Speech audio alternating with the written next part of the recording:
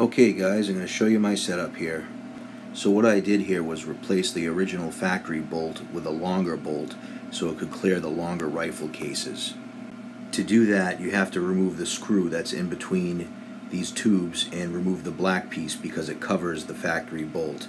There's a spring in here, so make sure not to lose it, and potentially a detent ball as well. This is just a regular large case slider. Unfortunately, it's still a little too short, and you will still get some tip cases, especially with 308. You'll still get them with 223 and 556, but not as bad. You just have to run the press nice and smooth to make sure not to shake it around and knock the cases over even more. It would be nice if Lee made a case slider tall enough to handle these rifle cases. I might eventually look into seeing if I can have one made for me, but that's a project for another day. So here in Station 4, I have the Lee Deluxe case trim, the powered one, hooked to my DeWalt impact driver. This trims, chamfers, and deburrs the brass all in one shot, saving a lot of time.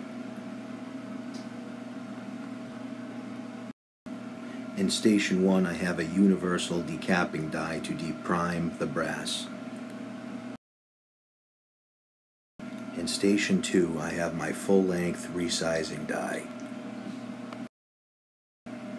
Now I do this in a two-step process. It requires two different turret head setups.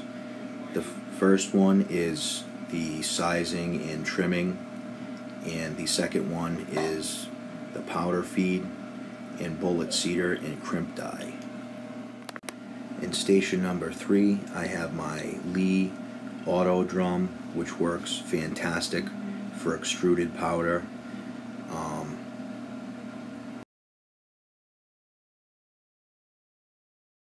And it's sitting on top of the Lee rifle charge die.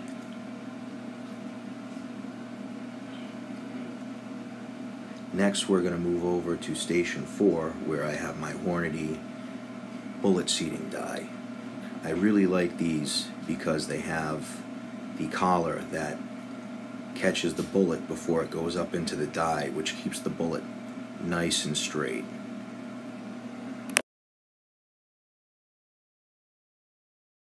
Then here in Station 3, I have a Lee factory crimp die, which I love these, especially in the pistol version, but these are exceptionally good as well.